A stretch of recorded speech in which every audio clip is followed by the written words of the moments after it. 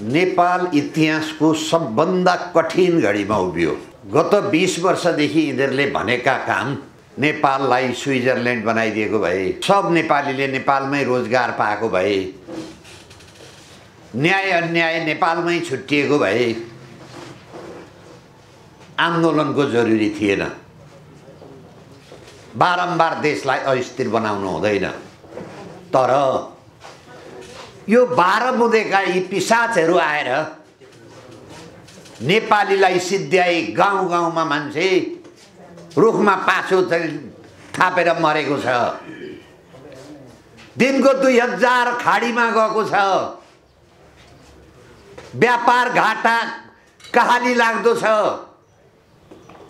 देश आर्थिक अवस्थाले टाट परेको छ। नेपालका नेताको पैसा कहाँ छ भनेर जानुहुन्छ भने दुबईका पान पसलेलाई थाहा छ कुन कुन नेताको दुबईमा पैसा छ भनेर। कति 100 करोड छ अरे।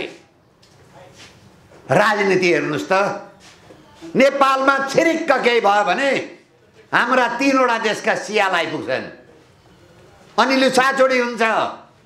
अनि उनीहरूले निर्देशन दिन्छन्, सत्ता यसको बनाऊ, राष्ट्रपति यसलाई बनाऊ, उपराष्ट्रपति यसलाई बनाऊ, मेरो यो काम गर।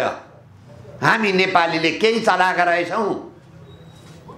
नेपाल अहिले नेपालीले चलाएको छैन, विदेशीले एजेन्टले चलाएको छ। यही अवस्थामा हामी चुप लागेर बस्ने हो भने हाम्रा सन्ततिले नेपाल भन्न पाउँदैनन्। हाम्रा सन्ततिले यो देशमा रहन पनि पाउँदैनन्। यो देश गयो भने भोलि विदेशीले डडल्लामा लात हान्दा त्यतिखेर थाहा हुन्छ नेपालीलाई। हामी त लहाइमा काङ्ग्रेस र कम्युनिस्टको पछाडि दौडेछौँ। केही थोरै पैसाका लागि, केही थोरै रक्सीका लागि, केही थोरै मासु भातका लागि यिनीहरूलाई हामीले सत्तामा पुर्याएछौँ भनेर पछुताउने बाहेक अर्को विकल्प छैन। हरेक ऐतिहासिक पृष्ठभूमि हेर्नुहोस्। हरेक 12-15 वर्षमा नेपालमा परिवर्तन भयो। 97 सालदेखि हिसाब हेर्नुहोस्। 63 साल यता कुनै परिवर्तन भएको छैन। धेरै नेपाली जनताले धैर्य गरे। अब धैर्यको बाद अब फुट्ने अवस्थामा पुग्यो। राम्रो काम जसले गरिदिए पनि हुन्छ। मैले 47 सालदेखि यो देशको राष्ट्रियतामा गिरिजाली महाकाली व्यक्तदेखि मैले यो देशको राष्ट्रियतामा लडेँ। नागरिकतामा मात्रै मैले 1 दर्जन मुद्दा हालेर अहिले मैले मात्रै नगरेको भए यो देशमा विदेशीको बहुमत हुन्थ्यो। तर हेर्नुहोस् त देशको हालत कहाँ पुग्यो। अहिले महाकाली बेच्नलाई हरेक सहयोग गर्ने मान्छेलाई यो राज्यले स्थान दिएको छ। त्यतिखेर महाकाली एमाले पार्टीको बराबर मत हुँदाखेरि एउटा मत दिएर चाहिँ तपाईँको महाकाली पास गर्नुपर्छ भन्नेलाई सभामुख बनाइयो। तिनको पुरस्कार त्यति हो। के गरे? महाकाली भारतलाई बेच्न पुरस्कार दिए। त्यस्तै अहिले सत्तामा को छ? जम्मै विदेशीको एजेन्ट छ। त्यसैले जुन यो फागुन 1 गतेबाट दुर्गा प्रसाईजीले मैले लामो उहाँसित कुरो गरेँ। उनी वास्तवमा इमान्दारै भएर आएका रहेछन् र उनको अवस्था कस्तो रहेछ भने उनी क्यान्सरका बिरामी रहेछन्। 1 बटुको त दिनको औषधि खाँदा रहेछन्। म छक्क परेँ। अनि भने आखिर मर्नु त निश्चितै छ। देशका लागि केही र जनताका लागि केही गरेर जाउँ भनेर म वास्तवमा यो आन्दोलनमा आएको हुँ भने मैले उनको इमान्दारितालाई विश्वास गरेँ र उनले जे एजेन्डा उठाए त्यो हामीहरूले उठाएको एजेन्डा थियो। 47 सालको संविधान बारम्बार मैले भन्ने गर्थेँ। जब बाटो बिराइयो त्यही बाटोमा आएर फर्किनुपर्छ र अनि सिधा बाटो जानुपर्छ। हामीहरूले बाटो कहाँबाट बिरायौँ भने 47 सालको संविधान खारिज गरेर 63 सालको अन्तरिम संविधान ल्यायौँ। त्यही दिनबाट नेपालको दुरवस्था सुरु भयो। 47 सालको संविधान हुँदाखेरि तपाईँले 50-51मा नेपालको आर्थिक वृद्धि दर 10% थियो। तपाईँहरूलाई सम्झना होला। स्ट्यान्डर्ड चार्टर ब्याङ्कको सेयर एउटा सेयरको भाउ 9000 पुगेको थियो। अहिले त्यो सेयरको भाउ 500 छ। राम्रो रहेछ त संविधान। अनि हाम्रा मित्र राष्ट्रलाई अनि त्यो संविधानले नेपालको आर्थिक वृद्धि दर गरेको र राजनीतिक विवाद समाधान भएको चित्त बुझेन। त्यसका लागि हामी माओवादी सृजना भए। ती नाम मात्रै माओका राखियो, ती असलमा राओवादी थिए। अहिले आएर ६३ सालमा पहिले ४५ लाखलाई नागरिकता बाँडियो। हेर्नुहोस् त, हरेक सरकारको पहिलो काम नागरिकता बाँड्नुहुन्छ। भन्नुहोस्, यी मान्छेको मलाई बारम्बार मैले तुलना गर्छु। सिक्किमका लेन्डुप दोर्जे हुन्। सिक्किमको मोडल र नेपालको मोडल एउटै छ। त्यहाँ पनि राजा थिए, अधिकारको नाममा राजा विदा गरिए। अनि संविधान सभा भयो, त्यही संविधान सभाले देश विलय गरो। एउटा नेताले देश विलय हुनु हुँदैन भनेनन्। नेपालको पनि 12 बुँदे दिल्ली सम्झौता, त्यो सम्झौताका कारक तत्त्व माओवादी 8-10 वर्ष भारतका ज्वाइँ बनेर पालिए। बम उतैबाट ल्याइए, विस्फोटक पदार्थ उतैबाट ल्याइए, बन्दुक उतैबाट ल्याइए, मारिए 17,000 सपुत नेपाली। भयो त स्विजरल्यान्ड, 17,000 मारे ऊपर। पुष्पकमल दाहालले के दिए? मारे ऊपर। राजपत्रमा नाम छाप दिए, ठुलो बहादुरी गरी। ते मरेका सन्तान दर सन्तानले राजपत्रमा नाम हेर यो देश सिक्किम भयो भने पनि तिम्रा बाउ बाजे प्रचण्डले राजपत्रमा नाम छाप दिएको छ। यस्ता खालका यो देशमा शासक छन्। तर गफले त चिउरा भिज्दैन। अब म नेपाली जनतालाई के भन्न चाहन्छु भने गाउँ गाउँबाट तपाईहरु आन्दोलन उठाउनुहोस्, गाउँ गाउँबाट भ्रष्टाचार विरोधी समिति बनाउनुहोस्, गाउँ गाउँबाट यो 12 बुँदे दिल्ली सम्झौताको विरोध गर्ने समिति बनाउनुहोस्, टोल टोलबाट आन्दोलन उठाउनुहोस्। देश जोगाउनु पर्छ नेपालीले। हामी नेपालीले जुन देशमा नेपाली देश जोगाउन लाग्दैन त्यो देश जोगिँदैन। जसले गरिदिए पनि हुन्छ, दुर्गा प्रसाई अर्कै कोही प्रसाईले गरिदिए पनि हुन्छ। रत्नाकर डाकु वाल्मीकि लेख्न सक्छ भने दुर्गा प्रसाईले राम्रो काम गरिदिएको किन विरोध गर्ने? आफू पनि गर्न नसक्ने। अब एकजना अर्को राजावादीको पार्टीको बडा राम्रा एकजना नेता आछन्, उनले दुर्गा प्रसाईलाई ठग भनिदिए। के ठग गरे अरे? ब्याङ्कमा जग्गा धितो राखेर माल अड्डामा जग्गा पास गरेर ल्याउने मान्छे ठग भयो। तर 34 अरब पुष्पकमल दाहालले भ्रष्टाचार गरौँ भन्ने बाबुराम, 68 अरब एनसेलमा भ्रष्टाचार गरौँ भन्ने बाबुराम, अनि बुढी गण्डकीमा 3टा नेताले 3 अरब गरौँ भन्ने भ्रष्टाचार गरौँ भन्ने बाबुरामले भनेका पुष्पकमल दाहाल चाहिँ राजेन्द्र लिङ्गदेललाई सदाचारी, नेपालमा राजेन्द्र लिङ्गदेलले कल्पना गरेको राजा कसले ल्याइदिने? पुष्पकमल दाहालले। उनका पनि प्रश्न उठे।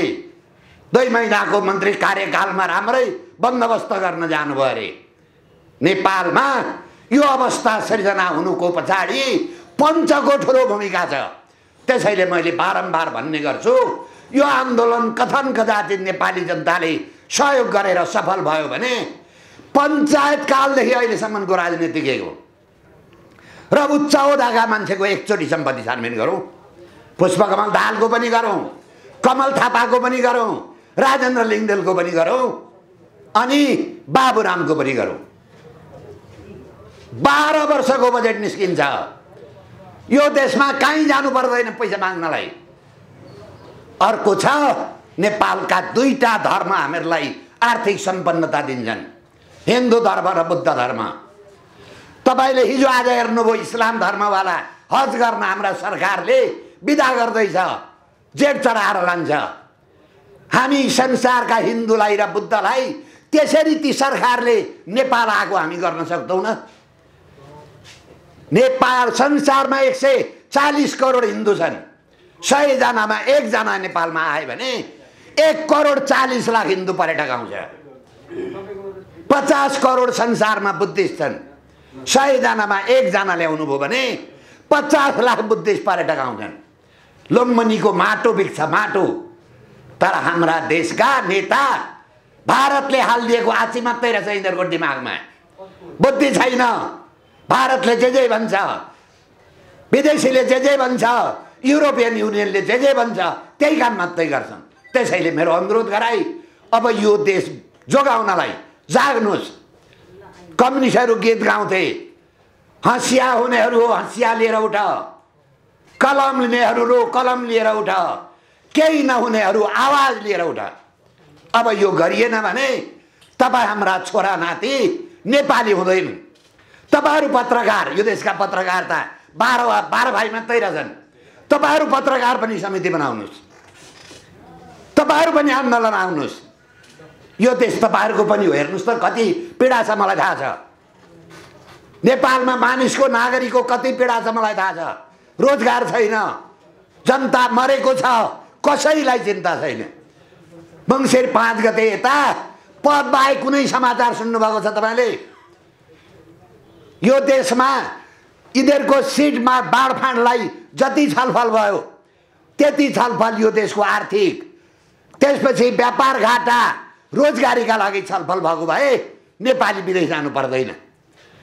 जति अहिले पुष्पकमल दाहाल र केपी शर्मा ओलीको को प्रधानमन्त्री हुने जति छलफल भयो त्यसको 100/10 नेपालको शिक्षामा छलफल जुन हुने हो भने कहीँ माग्न जानु पर्दैन। तर हाम्रा देशका नेता हामी पनि खाली पदका पछाडि कुदेका छौँ। त्यसैले मेरो अनुरोध गराई आउनुहोस् देशभरिबाट। अब देश जनताले जोगाएको देश, इतिहासमा नयाँ आन्दोलन हुन्छ। यो गरिमामय समारोह का सभापति श्री प्राध्यापक गोविंद प्रसाद घिमिरेज्यू र मञ्चमा आसीन सबैको नाम लिन सम्भव नहोला, मञ्चमा आसीन हाम्रा विद्वान र विदुषी व्यक्तित्वहरू र उपस्थित वरिष्ठ अधिवक्ता लगायत सम्पूर्ण विद्वान विदुषीहरूलाई मेरो हार्दिक नमस्कार छ। पुस्तकको सम्बन्धमा, प्रकाश पारिदिनका सम्बन्धमा मलाई भनिए बमोजिम मैले अध्ययन गरेसम्म छोटो समयमा सम्पूर्ण त हेर्न पाइनँ, तर धेरै हेरेँ। र अर्को सबभन्दा पहिले मैले मेरो कुनै बेला विद्यार्थी हुनुहुन्थ्यो प्रकाश वस्ती, जो अहिले उन्नतिको शिखरमा पुग्नु भएको छ। उहाँले यो कृति प्रकाशन गरेर ठुलो गुण लगाउनु भयो र उहाँलाई म हार्दिक धन्यवाद ज्ञापन गर्न चाहन्छु। र सबभन्दा खुसी के हो लाग्दो रहेछ भने आफ्नो विद्यार्थीले उन्नति गरेकोमा गुरु ठुलो गौरवान्वित हुँदो रहेछन्। त्यस्तै गौरवको अनुभव मैले अनुभव गरिरहेको छु र मबाटै विमोचन गराउनु भयो। सायद अब उहाँको चाहिँ मप्रति श्रद्धाभाव रहेछ भन्ने पनि मैले सम्झेको छु। त्यसको लागि पनि म उहाँलाई हार्दिक धन्यवाद ज्ञापन गर्न चाहन्छु। त्यस्तै हाम्रो पैरवी प्रकाशनका कानुन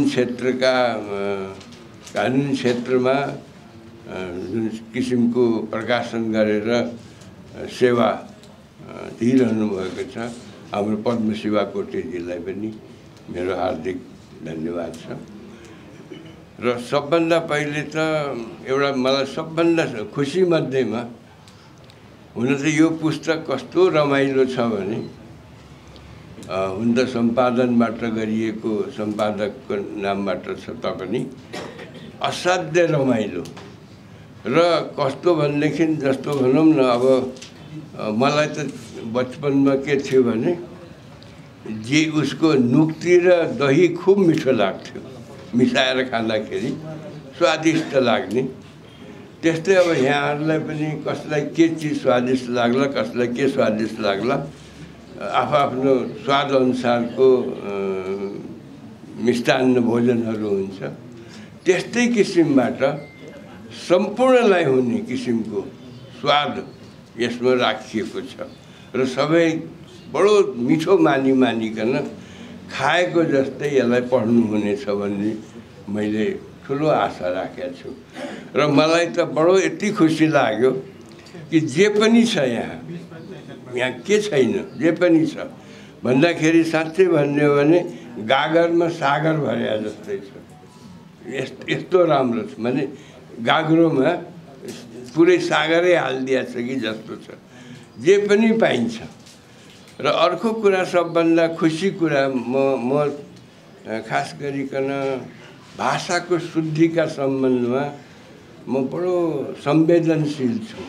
मैले जानेसम्म मैले चाहिँ शुद्ध भाषा लेखौँ भन्ने मेरो उद्देश्य पनि रहन्छ।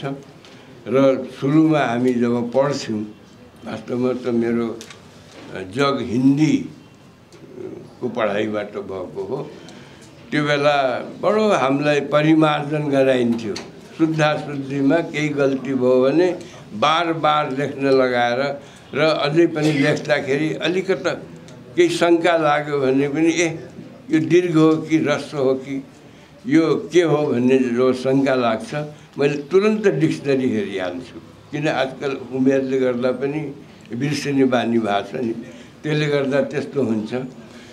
र म चाहिँ जब आफ्नो जन्मथलोबाट यहाँ काठमाडौँमा आएँ र यहाँका जब उसमा देखेँ मैले सूचना पार्टीहरू सबै अशुद्ध लेखिएका त्यहाँ। र त्यो त्यति बेलाको कुरा मात्रै होइन, अहिलेसम्म पनि त्यो अशुद्धि गएको छैन। मलाई बडो अफसोसको साथ भन्नुपर्छ।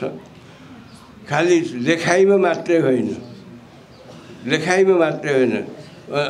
उसमा पनि एकचोटि के छ भने अब म बालुवाटारमा बस्छु, मेरो त्यहाँ मोडमा ट्राफिकले के लेखा थियो अहिले त हटाएछ त्यो दुर्घटनाग्रस्त क्षेत्र भनेर।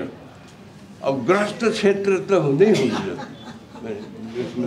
मैले त्यहाँ उसमा दुर्घटना हुने सम्भावित क्षेत्र भन्नुपर्छ।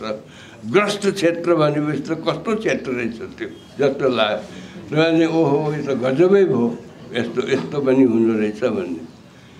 र हामी मिसिल पढ्थ्यौँ, खास गरिकन हरेक क्षेत्रमा यो अशुद्धि त छँदैछ। हुँदा अहिले कहाँसम्म हुन लाग्यो भने उच्चारणमा पनि, नेपाली भाषाको उच्चारणमा पनि मान्छेहरूले कस्तो बोल्न लाग्यो। इभन इन द मिडिया माने टिभीहरूमा पनि पत्रिकाहरूमा पनि बोलचालमा ऐन भनेर हामी पढ्थ्यौँ, एन भन्छन्। एन लेख्न हामी एलाई लकार दिएर लेख्छौँ, हामीले ऐन भन्थ्यौँ, उनीहरू एन भनेर पढ्छ। त्यो मलाई बडो अचम्म लाग्छ। क्या हो आजकल पढाइ पनि त्यस्तै हुन लाग्यो कि भने। त यसको अर्थ के हो भने मैले भन्न खोजेको के भने कुनै पनि स्वतन्त्र सार्वभौम देशको सबभन्दा ठुलो गौरव भनेको उसको भाषा हो। र त्यो चिज शुद्ध हुनुपर्ने एउटा चाहिने महत्त्व राख्ने कुरा हुन्छ। दोस्रो उसको संस्कृति हो। जब भाषा र संस्कृति कुनै देशमा रहन्न भने त्यो देश चाहिँ लाई स्वतन्त्र र सार्वभौम भन्न बडो हिचकिचाउनु पर्ने अवस्था हुन्छ। त्यसो हुनाले अहिले जुन किसिमको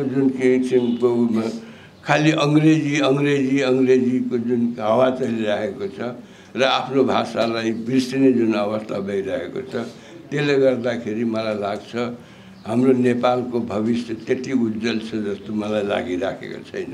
मेरो आफ्नो व्यक्तिगत विचार हो है। र त्यसै उसमा र यो पुस्तकमा सबभन्दा पहिले के लेखियो भने ह्रस्व दीर्घको बारेमा पनि कुरा उठाइएको छ। र अर्को कुरा के छ भने अब हुन त यहाँ मूर्धन्य व्यक्तिहरू हुनुहुन्छ, म गल्ती होला, एउटा ठेगो भइसक्यो, लब्ध प्रतिष्ठित भन्ने ठेगो भइसक्यो।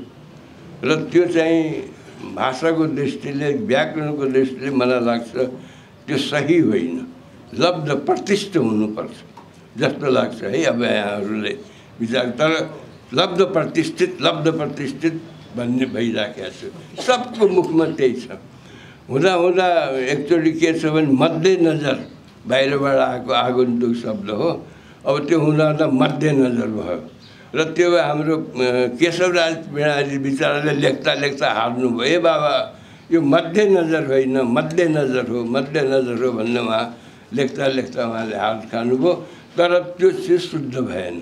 भने यस्ता कुरा हुँदाखेरि र यसमा यो पुस्तकमा शुद्धाशुद्धि के हो भन्ने कुरा पनि याद छ, यसमा दिएको छ। त्यसले गर्दाखेरि पनि मलाई सबभन्दा खुसी मध्येमा, अरू त छँदैछ त्यो म कुरा गरौँला, खुसी मध्येमा सबभन्दा ठुलो खुसी चाहिँ शुद्धाशुद्धिको बारेमा बडो ध्यान छ। र हाम्रो अर्को कुरा के छ भने हाम्रो अदालतमा, जब म अदालतमा प्रवेश गरेँ त्यस बेला मिसिल, अब अहिले त फाइल बनाउने चलन थियो, पहिले बेरुवा मिसिल हुन्थ्यो, बेरेर फुकाउँदै जोड गरेर त्यो यहाँदेखि कहाँसम्म पुग्थ्यो र लेख्यो भने सुरु गरेदेखि अन्तसम्म न कमा छ, न फुल स्टप छ, न केही छ। सुरु गऱ्यो भने अन्तसम्म चल्या हुन्थ्यो। कहाँ के हो त्यो छैन।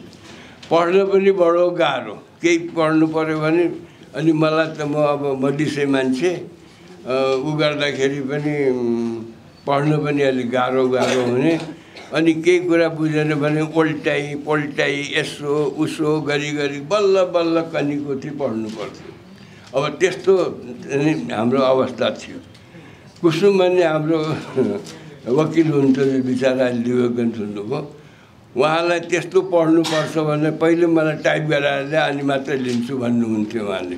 माने उहाँको त्यस्तो त्यो मलाई हुन्छ। यहाँ हाम्रो वरिष्ठ अधिवक्ता हरिशङ्कर निरलाजी हुनुहुन्छ, उहाँको लागि त धेरै अनुभव पनि होला। त्यस्तो थियो र यस्ता कुराहरू पनि थिए। अर्को अब यसमा अर्को के छ भने विभिन्न मूर्धन्य व्यक्तिहरू जो कानुन क्षेत्रमा, साहित्य क्षेत्रमा हुनुहुन्छ, उहाँहरूका कृतिहरू पनि प्रकाशित छन्। कविता यही छ, कविता पनि कस्तो मिठो कविताहरू के। त्यसमा अब नैतिक शिक्षाका कुरा पनि यही छन्, कानुनी शिक्षाका कुरा पनि छन्। यहाँ उसमा अर्को किसिमको के छ भने हँसौलीको कुरा पनि यही छन्। हाम्रो उखान टुक्का जो कानुनसँग सम्बन्धित ती पनि छन्। र हँसौलीमा एउटा चाहिँ मलाई अलि खट्केको जस्तो के, हँसौली त हँसौलीमै हो। अब यहाँ धेरै हाम्रो विद्वान वकिल मित्रहरू हुनुहुन्छ, कानुन व्यवसायीहरू, धेरै कुरा कानुन व्यवसायीको हुर्मत लिएको हँसौलीहरू छ। माने कानुन व्यवसायी भयो भने त्यो ठग हो, लुच्चा हो, भ्रष्टाचारी हो, त्यसले चाहिँ जे पनि घरद्वार पनि राख्दैन भन्ने जस्तो कुरा। तर त्यस्तो चाहिँ पनि अलिकति राम्रो कुरा भएन होला। किन अहिले त कानुनी पेसा, कानुन व्यवसाय भनेको त एउटा कानुनको शासन स्थापित गर्ने एउटा ठुलो अङ्ग, महत्त्वपूर्ण अङ्ग हो, जो मर्यादित पेसा हो। त्यसलाई यसरी हुर्मत लिने किसिमको जुन हँसौली ठट्टाहरू राखिएको छ, र त्यसबाट पनि मलाई लाग्छ हाम्रा मित्रहरूले, कानुन व्यवसायीहरूले त्यस्तो हुन्न परोस् है भनेर अवश्य पनि सजग हुनु होला जस्तो मलाई लाग्छ। र किनभनेदेखि जुन किसिमको बदनामी, मेरो आफ्नो एउटा अनुभव भन्छु। मैले सुरुमा चाहिँ ल पास गर्दा साथ अब के गर्ने भन्ने मेरो साथी हुनुहुन्थ्यो निरकुमार छेत्री। उहाँले भने होइन टोपबहादुर, हामी कानुन व्यवसाय गरौँ भन्नुभयो र अनि एप्लाई गरेँ उसमा सर्वोच्च अदालतमा। त्यो बेला रानी पोखरीमा थियो। उहाँ एप्लाई गरेपछि हामीले त्यसमा पायौँ र 350 रुपियाँ बुझाउनु पर्थ्यो। त्यो पनि 3 किस्तामा, एकैचोटि होइन 3 किस्तामा बुझाउनु पर्थ्यो। र त्यो 1 किस्ता बुझाइयो, 2 किस्ता पछि बुझाइयो। र मैले चाहिँ नि लाइसेन्स नम्बर 23, मेरो साथीले 22 नम्बर पाउनु भएको थियो। भने त्यति कम थिए त्यहाँ हाम्रो उसमा। र अर्को फेरि के थियो भने गाउन लगाउनु पर्थ्यो। ब्रिटिस सिस्टम, कालो गाउन यहाँसम्म, र एडभोकेटले ब्यान्ड्स लगाउँथे, सेतो चट्ट परेको यस्तो ब्यान्ड लगाउँथे। र प्लिडरले चाहिँ ब्यान्ड लाउनु पर्थेन, गाउन त लाउनु पर्थ्यो। र अर्को उसले एजेन्टले त गाउन पनि लाउनु पर्थेन, ब्यान्ड पनि लाउनु पर्थेन र राख्ने ठाउँ थिएन। यहाँ जस्तो अहिले बार एसोसिएसनको त भव्य भवन छ, त्यो बेला एउटा कोठा पनि थिएन। हामी रानी पोखरीमा हुँदा भोग्टेको रुख मुनि बस्थ्यौँ, दुई चारवटा मेच राखेका हुन्थ्यो, कुन चाहिँ उस्लाएर बस्न पाइएला भन्ने त्यस्तो किसिमको अवस्था हुन्थ्यो त्यहाँ त्यो उसमा। त्यस्तो बेलामा थियो र त्यो गाउन बोकेर हिँड्नु पर्थ्यो। अब नयाँ सडकमा पढ्न जाइन्थ्यो त गाउन बोकेर किन प्रचारै गरेर हिँडे जस्तो। अब कहाँ राख्ने राख्ने ठाउँ छैन, प्रचारै गरेर हिँडे। त्यो एउटा चिनेको म घर गइरहेको थिएँ, त्यो बेला सर्वोच्चार यहाँ सरिसकेको थियो, यही ठाउँमा सरिसकेको थियो। यहाँबाट चाहिँ गाउन बोकेर घर गइरहेको थिएँ म। एउटा चिनेको मान्छेले, अब हुन्छ मेरो जात ठकुरी हो है भनिदियो, सिङ हो, ठकुरीको छोरो भएर यसो फटाइ पेसा लिने भनेर मलाई गाली गर्यो। मलाई गाली गर्यो। त्यसपछि मलाई बडो अचम्म लाग्यो, ओहो ल्याएर यो वकालत भने त खालि फटाएर जाली फटाएर पेसा पो रहेछ, पेसा पो रहेछ। मलाई त्यसरी गाली गर्यो कि। अनि त्यस्तो हुनाले त अहिले त अब अरू त्यो बेला हुन त बोकाहा भनिन्थ्यो मुल्की ऐनमा। अब बोकाहा हालाई छोडेर बोका बोका भन्छ। त्यस्तो किसिमको अवस्था थियो। र यी सब हुँदाखेरि पनि अब त्यस बेलाको अवस्था र अहिलेको अवस्थामा अब जमिन आसमानको फरक भइसक्यो। अब त सुविधा सम्पन्न बार भएको छ, सुविधा सम्पन्न यहाँ पेसा भएको छ, मर्यादित पेसा भएको छ। र हामीले न्यायाधीशहरूले हामीलाई विद्वान भन्नुहुन्थ्यो, हामीले उहाँ श्रीमान भन्थ्यौँ, मान्य भन्थ्यौँ। र त्यस्तो किसिमको मर्यादित पेसालाई यस्तो किसिमको हँस्यौलीमा उडाउने कुरा होइन, त्यो चाहिँ पनि हामीले ध्यान राख्नुपर्ने हुन्छ होला जस्तो लाग्छ। र हुन त धेरै कुरा छ है, मैले भनिसकेँ। मैले चाहिँ त्यो किताब सुरु गरेपछि मलाई नछोडेसम्म नसिद्धिएसम्म किताब छोड्नै मन लागेन। हरेक कुराको मिठास छ त्यसमा। हुन त उहाँले फेरि हाम्रो वस्तीजीले बडो मेहनत गरेर सम्पादन गर्नुभएको किताब रहेछ। र यसलाई त कस्तो छ भने पठनीय मात्रै होइन, यो मस्ट आफ्नो किताबको दराजमा राख्नै पर्ने किताब जस्तो मलाई लागेको छ। र हुन त मैले उहाँको तर्फबाट प्रचार गरे होइन है, त्यो फेरि ल यहाँ यो बिचौलिया यहाँ त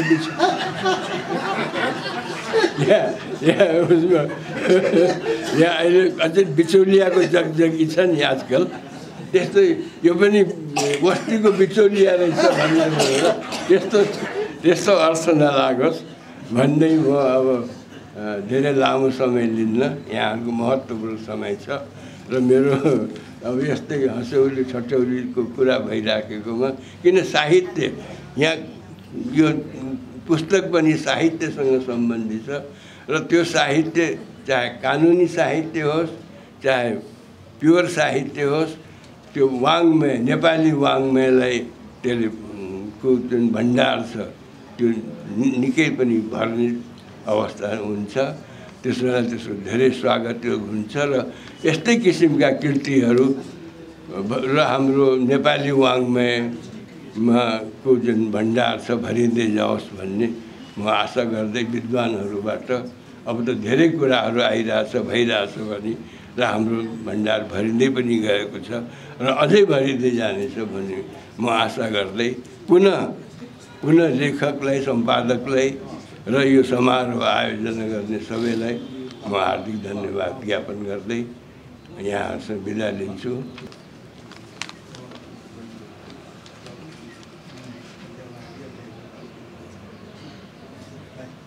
पैरवी प्रकाशन लगायत अरू नेपाली कानुन व्यवसायी भाषा साहित्य प्रतिष्ठानको आयोजनामा आज एउटा कार्यक्रम महत्त्वपूर्ण कार्यक्रम भइरहेको छ र हामी त्यसमा छौँ। कानुनी नेपाली भाषा र साहित्य कृतिको विमर्श र लोकार्पण कार्यक्रममा अहिले हामीहरू छौँ र यो कानुनी नेपाली भाषा र साहित्य यसको सम्पादन हाम्रा वरिष्ठ पूर्व न्यायाधीश प्रकाश बस्तीज्यूले गर्नुभएको छ। यसको बारेमा म अलिकति पछाडि मलाई लागेको कुरा केही भन्छु।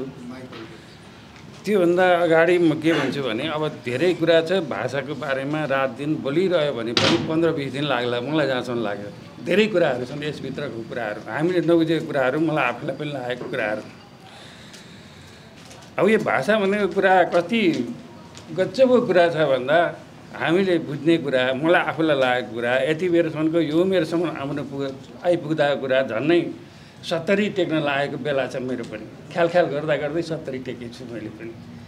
अहिले आएर सोच्न थालेँ मैले कहाँ गल्ती गरेँ भन्दा संस्कृत नपढेर गल्ती गरेछु भन्ने अहिले लागेको छ मलाई।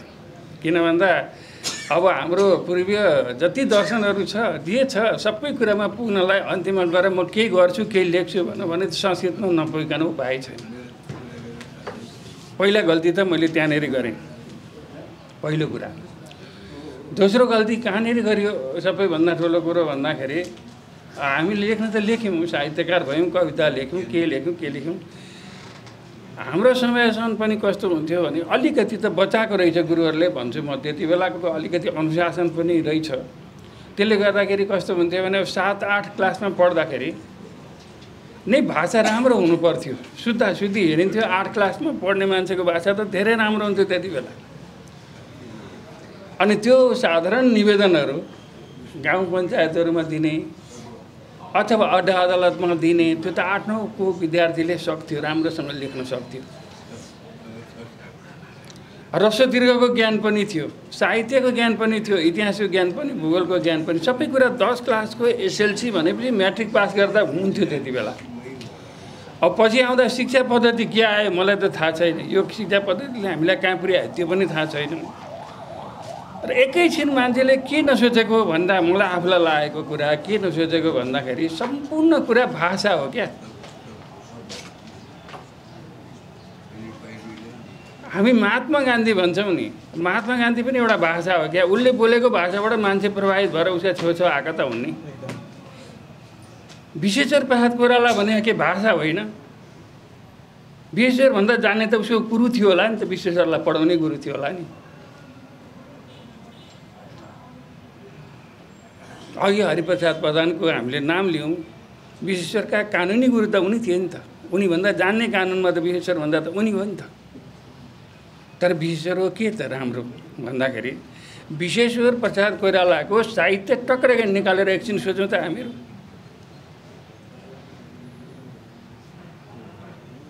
त्यो विश्वेश्वरको रूपमा रहला नि त। त्यसमा पुष्पलाल र विश्वेश्वरमा कति फरक होला त? एउटा पार्टी खोलेर दुईटैले चलाएको मात्रै हुन्छ।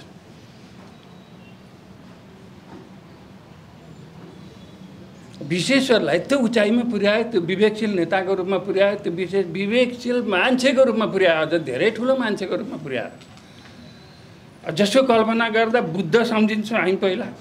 गौतम बुद्ध 2500 वर्ष अगाडि नेपालको सन्दर्भ सम्झिँदा, त्यहाँबाट आउँदाखेरि हामी पृथ्वीनारायण शाह सम्झिन्छौँ। यो देश बनाउने, जोड्ने, यो देश हामीलाई दिने, गोर्खाले जिते पनि नेपाल भनेरै दिने हामीलाई। त्यो पछाडि आउँदा जङ्गबहादुर सम्झिन्छौँ। जोडिसकेको देशलाई फेरि त्यसले ठ्याक्कै राखिदियो। त्यसले बाङ्गोलाई सिधालाई बाङ्गो भने पनि देश त जोगाउने मान्छे त जङ्गबहादुर पनि हो। उसको इतिहास यदि त्यो थिएन भने फेरि खण्डन भएरै जाने रहेछ इतिहास अहिले हामीले हेर्दा। त्यो पछाडि आधुनिक चेतनाको प्रणेता भनेको विश्वेश्वर प्रसाद कोइराला नि हो, जसले जतिसुकै भने पनि भोलिको उसले पुस्ताले मान्ने कुरा नि त्यही हो। किनभने त्यसको सामग्री सन्दर्भहरू छ, काफी छ भन्दा विश्वेश्वर पनि एउटा भाषा हो, अब्राहम लिङ्कन पनि भाषा हो, लेनिन पनि भाषा हो होइन। संसारका जति पनि नाई मान्छेहरू हुन् त्यो भाषाबाट कन्भिन्स गरेर तिनलाई मानेको हो क्या मान्छेले। त्यस कारणले गर्दा भाषा छैन भने एकछिन सोच्नुहोस् त, भाषा छैन भने के गर्ने? तपाईँलाई भाषा छैन भने कसले मात्रै बुझ्छ भने तपाईँको आमाले मात्रै बुझ्छ। भाषा छैन भने तपाईँको आमाले मात्रै बुझ्छ। तपाईँ बच्चा हुनुहुन्छ र आमाले बुझ्छ, भोक लाग्यो यसलाई, तिर्खा लाग्यो यसलाई, त्यो बुझ्छ, आमाले बुझ्छ। त्योदेखि बाहेक तपाईँलाई यो संसारले कसैले बुझ्दैन। त जुन भाषा हामी बोल्छौँ त्यसलाई भन्छ मातृभाषा, आमाको भाषा। त्यो आमाको भाषा खतम गर्नलाई के हुन्छ त त्यसो भएदेखि त? त्यो त गरुड पुराणमा कहीँ न कहीँ लेख्नु पर्थ्यो भन्ने लागेको मलाई। यो भाषा बचाउनलाई नि गरुड पुराणमा कहीँ न कहीँ लेखिदिएको भए हुन्थ्यो क्या। त्यसलाई त झन् कुम्मी पाकमै तल राख्नु पर्यो।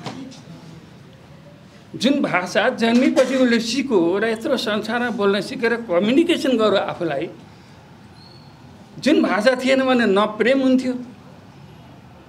प्रेम गर्न पनि भाषा चाहियो बाबा, जागिर खान पनि भाषा चाहियो, सहयोग माग्न पनि भाषा चाहियो, सोच्न विचार्न हरेक कुरामा भाषा, पक पक भाषा, छेड भाषा।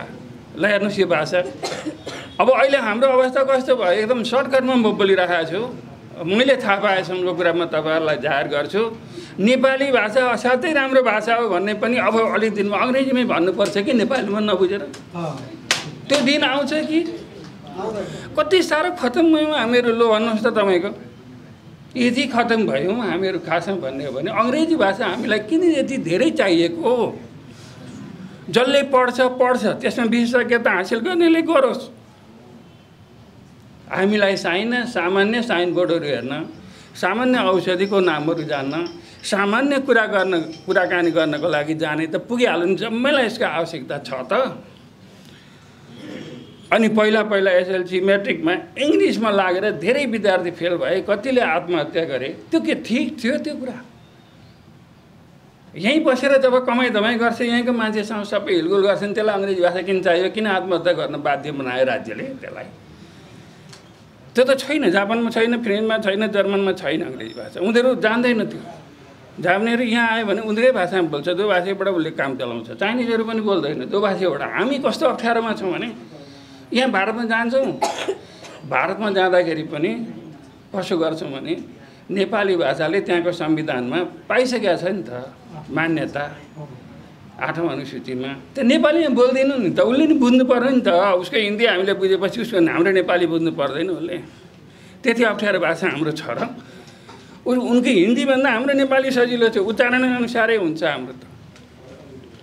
तर हामी कस्तो गर्छौँ भने कि हिन्दीमा बोल्ने कि अङ्ग्रेजीमा बोल्ने। हाम्रो भाषा खास गरी त्यसरी होइन, मैथिली हो, भोजपुरी हो, हाम्रो भाषा हो। त्यो चाहिँ फेरि हाम्रो भित्रको भाषा हो एकदमै। हामीले बुझ्नुपर्ने कुरा यस्ता कुराहरू छन्। र अहिले आएर के भयो भन्दाखेरि अघि उहाँले भन्नुभयो, अनि उहाँ बहिनीले पनि भन्नुभयो त्यो कुरा। भएको कुरा कस्तो भन्दाखेरि योभन्दा अगाडि कस्तो भयो भने 8 देखि विद्यार्थीले 12 क्लाससम्म एउटा भाषा पढे। हेर्नुहोस् गजब छ, व्याकरण एउटा पढे, 12 पछाडि अर्को व्याकरण पढ्न पुग्यो। किन भन्दा बिचमा कस्तो भयो भन्दा अवस्था, यो भाषाविदहरूको झैँ झगडा, त्यो आपसी के छ यहाँ भित्र बाहिरको चलखेल के छ मलाई थाहा छैन। छैन चाहिँ केही कुरा चाहिँ छ क्या। हामीलाई बिगार्ने कुरा चाहिँ छ, केही कुरा चाहिँ बाहिरबाट आएकै कुरा हो। त्यो चाहिँ सबैभन्दा ठुलो कुरा हो। अब त्यो कसको फाइदाको लागि भइरहेको छ त्यो चाहिँ मलाई थाहा छैन। किन राजनीतिक तरल अवस्था छ अहिले। हामी झन्डै 10-15 वर्षदेखि तरल अवस्थामा छौँ। त्यो बेलामा यहाँनिर धेरै कुराहरू भइसकेका छन्। त्यो भनेको के भन्दाखेरि तपाईँको अब सामान्य रसोइको कुरा मात्रै छैन, हेर्नु धेरै कुराहरू छ। अनि त्यो बेला के थियो भन्दा म एकाडेमीमा पुग्दाखेरि संसारभरिको नेपालीहरूले लेख्ने नेपाली साहित्यको, नेपाली पत्र पत्रिकाको, नेपालको कानुनको एउटा भाषा, जोड्ने घटाउने विभक्ति गर्ने सबै एउटा भाषा, एकाडेमीको मात्रै एउटा भाषा थियो। एउटा बडा विचित्रको कुरा छ। मैले भने कि अब एकाडेमीको मात्रै एउटा भाषा हुन्छ त, सबैले लेख्ने भाषाभित्र पो एकाडेमी पनि पस्नु पर्यो त भन्ने कुरा मेरो हो। त्यहाँ गएपछि र जुन डिक्सनरी बनाइयो एकाडेमीले मात्रै लेख्ने खालको त्यो डिक्सनरी मैले हटाएकै हो र सबैले लेख्ने डिक्सनरी फेरि त्यसलाई पुनर्संस्करण गरेर बनाएको हो अनि त्यही भाषा चल्यो पछि गएर त्यही भाषा अहिले अब आएर चाहिँ अब विद्यार्थीहरूले सुरुदेखि अन्तिमसम्म एउटै भाषामा नेपाली पढ्ने पाउने भए त्यो अवस्था अब बल्ल अहिले बनायो अब हेर्नुहोस् भाषामा अब गोकर्ण पनि छन् धुन्धुकारी पनि छन् क्या भाषा बनाउने गोकर्णहरू धेरै छन् त्यसलाई बिगार्ने धुन्धुकारीहरू पनि छन् अहिले हामीहरूले बचाउनु पर्ने छ अझै 8-10 वर्ष किन यो देश हल्लि नै राख्छ यतिकै हो यो मात्रै बिग्रिएको छैन सङ्गीतको क्षेत्र नै बिग्रेको छ हेर्नुहोस् तपाईँ लोकगीतको क्षेत्र पनि बिग्रिएको छ है जम्मैतिर एउटा यस्तो कस्तो भने सतै अवस्था आयो गम्भीर अवस्था कहीँ पनि छैन अब नियोगहरू एकाडेमीहरूमा का जुन काम कारबार नियुक्तिहरू छन् ती पनि सबै त्यस्तै किसिमले बसेका छन् भाषा आयोगहरूको नियुक्ति काम कारबारहरू पनि त्यही किसिमले भइरहेका छन् र अब मभन्दा पछाडिका भाइ बहिनीहरूले भाषा साहित्यको कुरा मसँग जब गर्छन् म के भन्छु उनीहरूलाई अहिले सम्झाउनलाई भने मसँग पनि सम्झाउने भाषा छैन तर मैले के सम्झाउने गरेको छु भने भानुभक्त एकाडेमी नखोलिआएका भाषा आयोग नखोलिआएका तर त्यति राम्रो रामायण लेखेँ नि त त्यति राम्रो नेपाली लेखेँ नि त त्यसपछि लेखनाथ आए मोतीराम आए देवकोटा आए त्यति बेला यहाँ केही पनि थिएन यस्ता नियोग सरकारले दिने कुरा केही थिएन उनीहरू आफ्नै हिसाबले लेखे गान गर जननी जनको अतिमान गर जननी गुण गौरव गान गर जननी जनको अतिमान गर जननी जनको अतिमान गर भाषा भनेको हाम्रो सबै तत्त्वको जननी पनि हुन् भाषाको महानता भाषाको महत्त्व हजारौँ जिब्रा भएका शेष नागहरूले पनि गर्न सक्दैनन् र आज हामी यही भाषाको अनुष्ठानको लागि यही भाषाको महायज्ञको शुभ कार्यमा छौँ र यहाँहरूको यो घनीभूत उपस्थितिले वाणी वागेश्वरी माता सरस्वती हर्षविभोर भएको हामीले अनुभूत गरेका छौँ।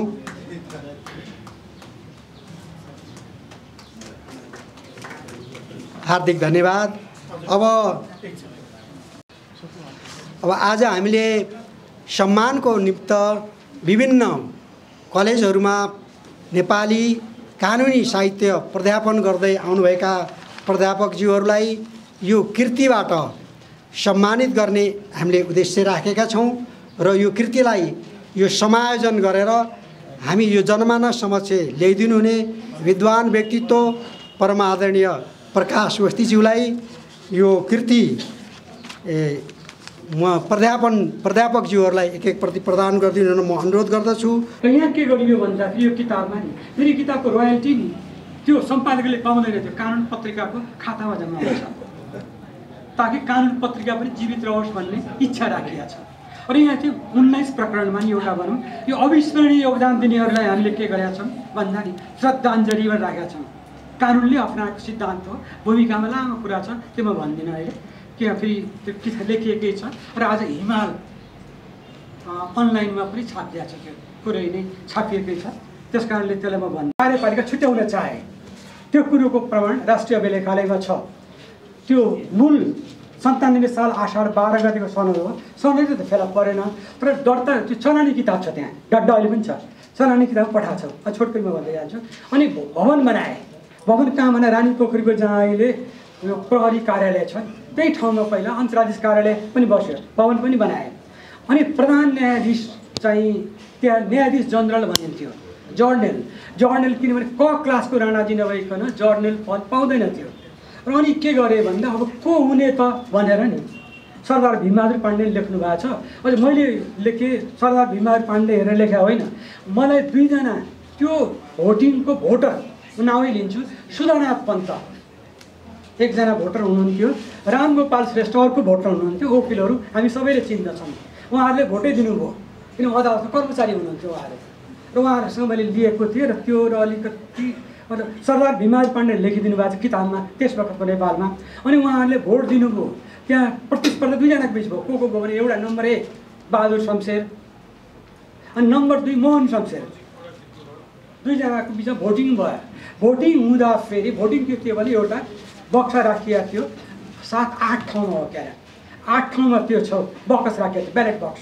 एउटा सिकन्दरबारको गेटको यो पश्चिम गेटको गेट ढोकैमा थियो, त्यो थियो बाकस थियो। त्यहाँ जसलाई तपाईँ चाहनुहुन्छ नि बहादुर शमशेर र मोहन शमशेर मात्रै नाउँ लेखेर खसाउनु पर्थ्यो, त्यहाँ भोट खसाइदिनु पर्थ्यो। खसाउने कुराको हकमा रामगोपाल शेषले भन्नुभएको कुरा है बितेर जानुभयो, तर मैले कानुनमा त्यही बेला 2053 सालमा लेखेको छु त्यो कुरा, उहाँको भनेको कुरा नि। जीवन्त दस्तावेजबाट प्रशस्त लाभान्वित भएका छौँ र हुँदै आएका छौँ र यो प्रश्न गरिदिनु भएकोमा वरिष्ठ अधिवक्ता शम्भु थापाज्यू र यो विषयमा प्रस्ट्याइदिनु भएकोमा प्रकाश वस्ती र यो कृतिलाई का विषयमा संक्षिप्त प्रकाश पारिदिनु भएकोमा उहाँहरूप्रति म कृतज्ञता निवेदन गर्दछु। र अब काठमाडौँ स्कुल अफ लबाट पाल्नुहुने रामचन्द्र फुयालज्यूलाई व्यासासनमा विराजमान हुनको लागि बसिदिनु हुनुलाई म अनुरोध गर्दछु। आइसन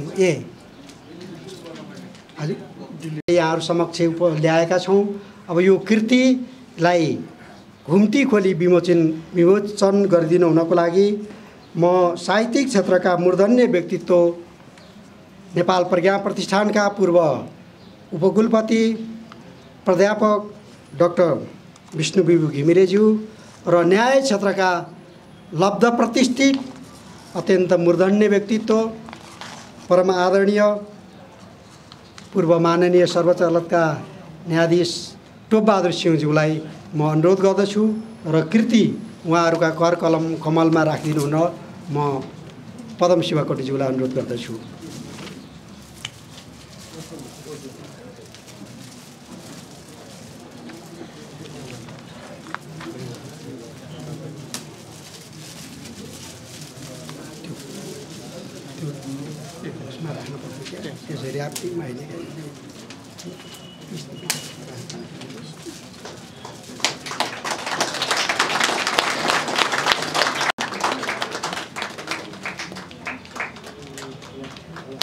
कृति यसमा अत्यन्त धेरै प्रमाणयुक्त दस्तावेजीकृत भएका छन्।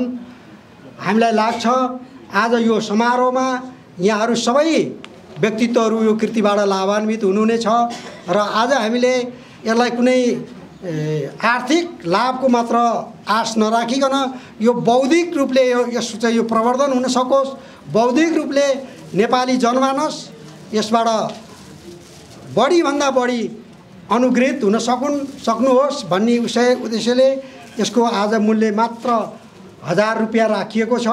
1500 यसको मूल्य हो, आज यसको 1000 रुपियाँ मात्रै छ र आजको यो लाभबाट यो छुटबाट हाम्रा विद्वान विदुषीहरू परम आदरणीय व्यक्तित्वहरू लाभान्वित हुनेछ भन्ने हामीले आशा गरेका छौँ। अब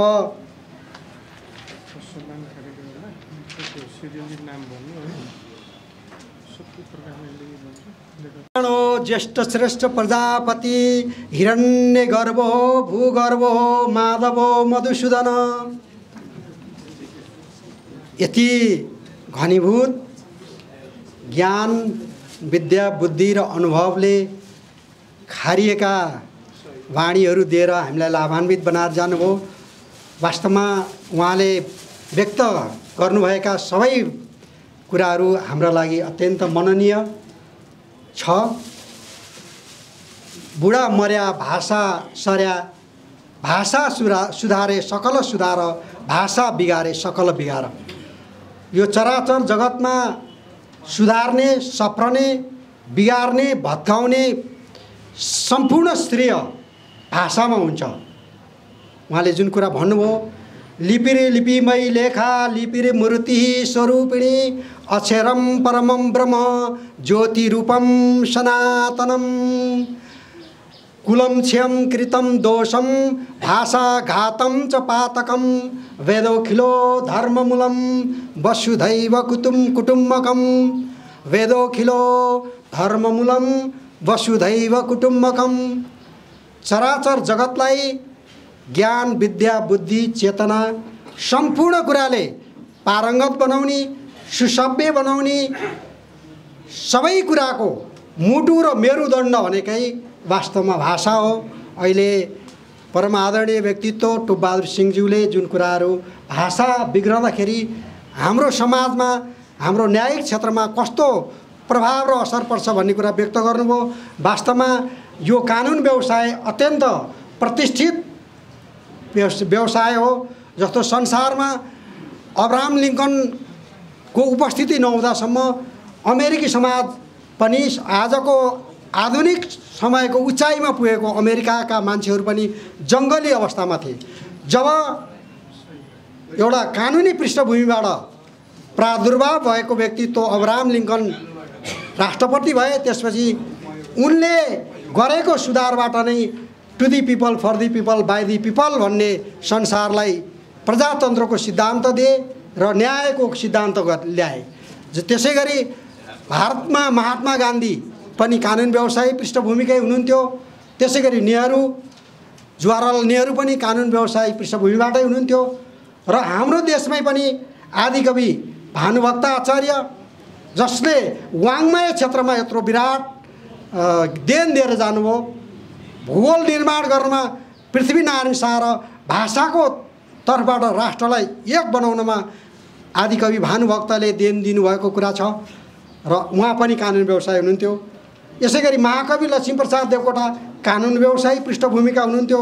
यसै गरी विश्वेश्वर प्रसाद कोइराला कानुन व्यवसायी पृष्ठभूमिका हुनुहुन्थ्यो।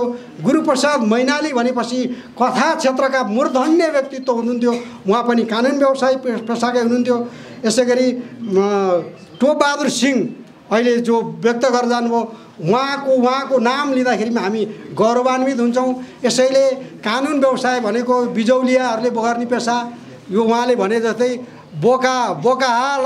हावालाई छोडेर बोका मात्रै होइन पेसा, यो अत्यन्त मर्यादित पेसा हो। र अब हामी सर्वोच्च अदालतमा जति पनि निर्वाचित भएर आएका पदाधिकारीहरू छौँ र नेपाल बारमा जति निर्वाचित भएर आएका पदाधिकारी छौँ र हामी कानुन व्यवसायमा संलग्न भएका सम्पूर्ण विद्वान विदुषीहरूको हाम्रो सत्प्रयास यही छ कि यो पेसा अत्यन्त मर्यादित पेसा हो, यो अत्यन्त सम्मानित पेसा हो र यसको मर्यादा र यसको महानतालाई जनजनमा बोध गराउनुपर्छ। यो हामीले बोध नगराएसम्म पेसा मर्यादित हुँदैन, भाषा प्रतिष्ठित हुँदैन। भाषा र पेसा भएन भने समाजले सही बाटो पाउन सक्दैन भन्ने अभिप्रायबाट नै यो कानुनी नेपाली भाषा र साहित्य कृति लामो समयको अध्ययन, अनुसन्धान र अन्वेषणबाट यो यहाँहरू समक्ष हामीले ल्याएका छौँ र आज हामीले अत्यन्त सरल प्रयासमा मूल्यमा यो यहाँहरूलाई प्रदान गर्ने हामीले प्रयास गरेका छौँ। यहाँहरू लाभान्वित हुनुहुनेछ यो कृतिबाट र यहाँहरू मात्र होइन, आउने पिँढीहरू पनि, आफ्ना सन्ततिहरू पनि यो कृतिबाट साहित्यिक दृष्टिकोणले, भाषिक दृष्टिकोणले, कानुनी दृष्टिकोणले र यसमा माननीय परम आदरणीय टोपबहादुर सिंहज्यूले भन्नुभयो जस्तै धेरै कुराहरू छन्। म त्यो कुराहरूबाट लाभान्वित हुन अनुरोध गर्दछु। अब आज हामीले सम्मान गरेका सम्मानित व्यक्तित्वहरूबाट आफ्नो संक्षिप्त मन्तव्यका लागि म मनमाया पाठकज्यूलाई अनुरोध गर्दछु। त्यसपछि हामी लगभग कार्यक्रमको समापनतर्फ उन्मुख छौँ। म मनमाया पाठकज्यूलाई आफ्नो ओजस्वी वाणी अभिव्यक्तिका लागि अनुरोध गर्दछु। यस सभाका सभाध्यक्षज्यू, मञ्चमा आसीत नेपाली भाषा, साहित्य र कानुनको क्षेत्रमा उल्लेखनीय योगदान पुर्याउनु हुने व्यक्तित्वहरू र अग्रस्थानमा उपस्थित हुनुभएका कानुनको क्षेत्रमा, भाषाको क्षेत्रमा र समाजका विभिन्न क्षेत्रमा योगदान पुर्याउने हुने व्यक्तित्वहरूमा मेरो सादर नमस्कार छ। म नेपाली भाषा र साहित्यमा विगत 17-18 वर्षदेखि अध्यापन गराउँदै आइरहेको छु र मैले चाहिँ दमक बहुमुखी क्याम्पस, त्यस पछाडि कुमारवती बहुमुखी क्याम्पस, त्यस पछाडि लुम्बिनी डिग्री कलेजमा मैले चाहिँ नेपाली भाषा, शुद्ध नेपाली भाषा साहित्यमा मास्टर डिग्रीसम्म अध्यापन गराउँदै आएको हुँ। त्यसपछि मेरो पारिवारिक जीवनले म बसाइ सर्दै काठमाडौँ आएपछि चाहिँ मैले विगत 12-13 वर्षदेखि नेसनल ल कलेजको स्थापना भएदेखि कानुनी नेपाली भाषा भन्ने विषय पनि नेसनल ल कलेजमा अध्यापन गराउँदै आइरहेको छु र विभिन्न +2हरूमा पनि मैले नेपाली भाषा साहित्यमा काठमाडौँमा चाहिँ मैले ब्याचलरसम्म अध्यापन गराउँदै आइरहेको कुरा अवगत गराउँदछु र नेपाली भाषा साहित्यमा हामीले जसरी पढ्दै आएका छौँ त्यो हामीले अध्ययन गरेको क्षेत्र हामीलाई अति नै के लाग्दो रहेछ, माया पनि लाग्ने, प्रिय पनि लाग्ने र भाषा साहित्य बिग्रियो भने मन साह्रै दुखी पनि हुन्छ। र म विगत 7-8 वर्ष एउटा सानो अनुभूति सुनाउँछु, त्यस पछाडि म एउटा यहाँ राखेको कुरा मेरा गुरुहरूसँग चाहिँ प्रश्न पारिदिनको निम्ति आग्रह पनि गर्छु। म 7-8 वर्षपछि मैले चाहिँ म कानुनको विद्यार्थी पनि भएको, LLB पनि मैले मेची क्याम्पसबाट चाहिँ गरेको हुनाले मलाई कानुनमा आउने सानैदेखि इच्छा थियो र धेरै समय मैले नेपाली भाषा साहित्यमा सेवा गरेपछि पेसा परिवर्तन गरौँ कि भन्ने इच्छा लागेर मैले केही समय, पुरै पनि होइन, मैले चाहिँ बिहानको सिफ्टमा चाहिँ कलेज पढाउँछु, दिउँसो चाहिँ म कानुन क्षेत्रमा अहिले कानुन व्यवसायीको रूपमा पनि कार्यरत छु। 7-8 वर्ष भयो। मैले लाइसेन्स लिएको 13-14 वर्ष भयो, तर म पेसामा आबद्ध भएर आएको चाहिँ 7-8 वर्ष चाहिँ भइराखेको छ। र यो बिचमा एक दिन म मेरो आफन्तकोमा ल फर्ममा म जान पर्यो दाइकोमा भनेर गएको थिएँ। त्यहाँ गएर मैले पहिलोचोटि 8 वर्ष अगाडिको कुरा एउटा मिसिल पढेको थिएँ।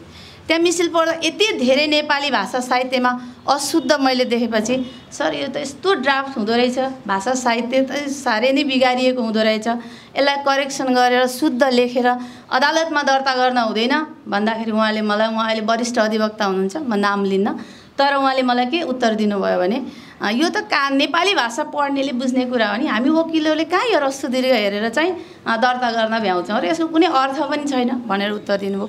त्यति बेला दुखेको मन नि आज पनि मैले अघि आउने बित्तिकै मैले विष्णु सरको अगाडि, मेरो सर हुनुहुन्छ गोविन्द सरको अगाडि मैले त्यो अनुभूति, त्यस्ता त धेरै छन् तथापि मैले पहिलो अनुभूति चाहिँ राखेँ पनि।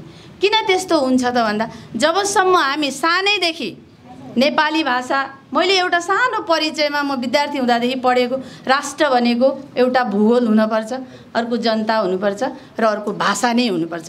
यी तीनटा चिज नभएको राष्ट्रको पहिचान संविधानमा पनि मलाई लाग्छ उल्लेख हुँदैन र संसारको परिभाषामा पनि यी तीनटा चिज नभइकन सायद मलाई लाग्छ त्यो राष्ट्रको पहिचानभित्र परिचय हुन्छ भन्ने पनि मैले बुझेको है, मेरो सामान्य ज्ञानको अनुभूतिमा मलाई लाग्दैन। तर नेपाली भाषा साहित्यलाई किन यसरी टाढा बनाइयो, किन यसरी हेला गरियो, अथवा चाहिँ किन यसरी सानैदेखि माया गर्ने परिपाटी सिकाइएन भन्ने कुरा चाहिँ हामी सबैले आत्मसात गर्नुपर्छ जस्तो मलाई लाग्छ। र म ल कलेजमा पढाउँछु, नेसनल लमा पढाउँछु, त्यहाँ विद्यार्थीहरू सबै धेरै जसो चाहिँ को आउँछन् भन्दा साइन्स पढेका आउँछन्। मैले साइन्स पढाउँदै विद्यार्थीहरूले मलाई प्रश्न गर्थे, म्याडम यो नेपाली किन पढ्नुपर्छ, नेपाली पढेर के जागिर खाइन्छ, यसको के भूमिका छ, यसको के स्कोप छ, हैन किन पढाउनु, दुःख मात्रै हटाइदिए हुँदैन, आन्दोलन गरौँ न भन्ने जस्ता आवाजहरू चाहिँ विद्यार्थीहरू निकाल्थे। यति धेरै उनीहरूलाई फकाएर फुराएर प्राइभेटको जागिर खानुपर्ने फकाइ क्लासमा राखेर ती विद्यार्थीहरूलाई पढाउँदै हामी आयौँ। त्यस पछाडि तिनै विद्यार्थी ल कलेजमा पढ्न आए अनि तिनीहरूलाई अहिले पनि मलाई आज पनि म भर्खर पहिलो सेकेन्ड सेमेस्टरको कोर्स सकिदिन पर्यो भन्ने चाहिँ हतार यहाँ सर हुनुहुन्छ, अब चाहिँ आइसक्यो भन्ने कुरा भएको हुनाले मैले हतार चाहिँ अहिले म त्यही कानुनी ड्राफ्ट नै 21/6मा राखिएको छ, त्यो सिकाउँदा गऱ्यो एउटा वाक्य पनि शुद्ध लेख्दैन। एउटा हुन्छ नि नेपालीको एउटा, किन त भन्दा त्यति बेला त उनीहरूले के गरेका थिए, नेपाली भाषा त केही पनि होइन, किन पढ्नुपर्छ, यसको के स्कोप छ, के भूमिका छ भने पढ्दै पढेन, बुझ्दैन। अहिले मलाई यति गाह्रो छ कि विद्यार्थी फेल भयो भने टिचरको टाउकामा आउने, शिक्षकले राम्रो पढाएन कि भन्ने, तर उनीहरू भाषाप्रति असचेत भएको कारणले नै त्यो भएको। अनि तिनै विद्यार्थीहरूले आएर भोलि अधिवक्ता बन्नुपर्ने, अनि तिनीहरूले लेखेको कुरा चाहिँ हामीले मात्रै, त्यो पनि हामीलाई क्लास दिएको हुन्छ 48वटामा सक, 46वटामा सक, त्यहाँमाथि कलेज चाहिँ 30, 35, 40 नपुग्दै समय पुगिसक्यो भन्ने पनि कुरा हुँदो रहेछ। अनि त्यति समयमा हामीले कति चाहिँ शुद्ध गराउन सक्छौँ त, कति चाहिँ उनीहरूलाई अशुद्धबाट यता ल्याउन, शुद्धता कानुनी लेखनमा शुद्धता चाहिन्छ, भाषा शुद्ध हुनुपर्छ, शुद्ध नभएको चाहिँ दर्ता हुँदैन भन्ने कुरा त बुझाउँछौँ नि, पढाउँछौँ नि, तर यहाँ दर्ता हुने ठाउँमा जति अशुद्ध भयो भने दर्ता हुन्छ। कानुनका हाम्रा विद्वानजीहरूले यो कानुन नेपाली भाषा साहित्यको विषय किन हेर्नुपर्छ भनेर त्यसै थन्काइदिनुहुन्छ, अनि कहाँबाट नेपाली भाषा शुद्ध होस्, होइन यो कुरातर्फ पनि ध्यान जाओस् भन्ने आग्रह गर्न चाहन्छु। र मेरो छोटो मन्तव्य यति भन्दै पनि मैले चाहिँ यहाँ एउटा पेज नम्बर 102मा एउटा भर्खरै मैले पढ्न त भएको होइन। छोटो हेर्दाखेरि एउटा के भेटाएँ भने नु चाहिँ हामीले चाहिँ अहिलेको हाम्रो विश्वविद्यालय गुरु पनि हुनुहुन्छ, सरको किताब नै मैले पढाउँछु, गोविन्द सरको नै। त त्यहाँ चाहिँ के चाहिँ हामीले पढाउँदै आएका छौँ भने विश्वविद्यालयको निर्देशिकामा पनि अब अहिले चाहिँ बिचमा एकचोटि भाषाको आन्दोलन पनि भयो र सुदीर्घ विभिन्न किसिमले बिगारियो।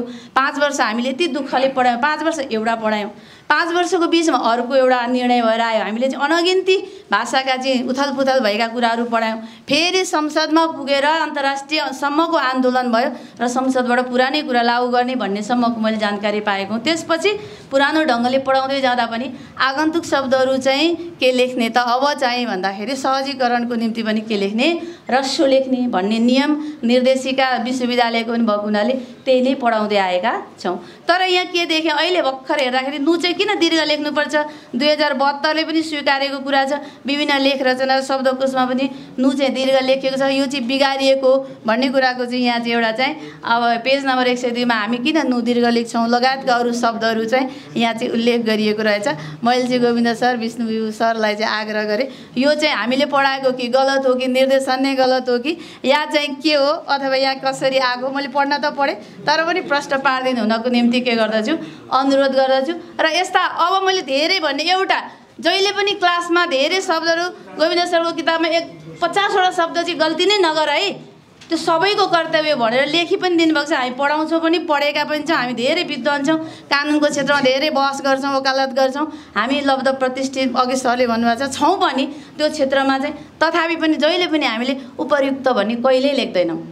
उपरोक्त भनेर फैसलामा हेर्नुपर्छ, अरू कुरामा हेर्नुपर्छ, मुद्दामा हेर्नुपर्छ, जहिले पनि के लेखेका हुन्छौँ उपरोक्त भनेर लेखेका हुन्छौँ। यस्ता सानातिना कुरा त हामी जान्दछौँ तर पनि हामीले सच्याएर उपयुक्त सम्बन्धमा भन्नेसम्मबाट पनि सच्यायौँ भने चाहिँ के हुन्छ त नेपाली भाषा साहित्य शुद्ध हुन्छ। जसले भाषा नै मार्छ त्यो देश नै मर्छ भन्ने उद्घोषका साथ मेरो छोटो भनाइ यही व्यक्त गर्दछु। धन्यवाद, नमस्कार। हार्दिक धन्यवाद मनमाया पाठकज्यू, मार्मिक अभिव्यक्ति दिएर जानुभयो।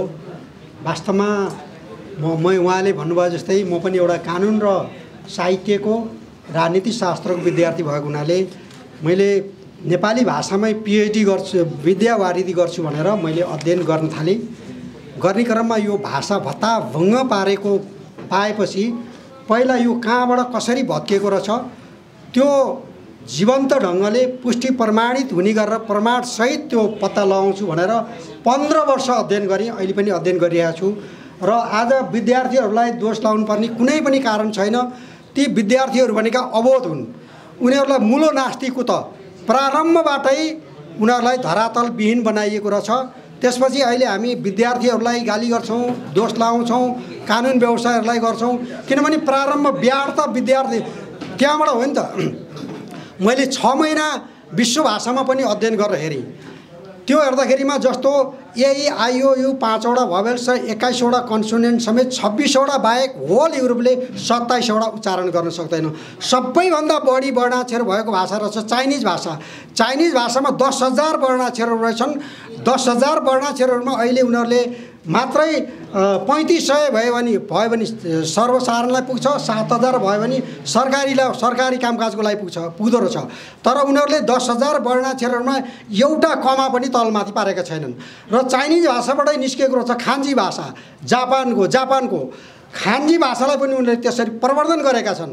र हाम्रो देशको यो एउटा सानो पर्सा जिल्ला जत्रो चाहिँ रहेछ इजरायल देश पनि।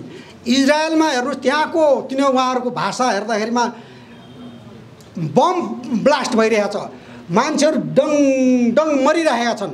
तर इजरायलीहरूले के एउटा प्रण गरे भने हेर्नुहोस् हामी जति मर्छौँ केही फरक पर्दैन, हामी मर्नैको लागि जन्मेका हौँ, चाहे लडाइँमा मरौँ चाहे समयावधि कालगति पुगेर मरौँ, हामी मर्नैको लागि जन्मेका छौँ, त्यसमा केही चिन्ता नगरौँ। तर एउटा प्रण हामीले गरौँ, त्यो के भनेदेखि जो युद्धमा मर्छौँ, जसले बाँचेका छन् त्यसले हेब्रू भाषा बचाउँ।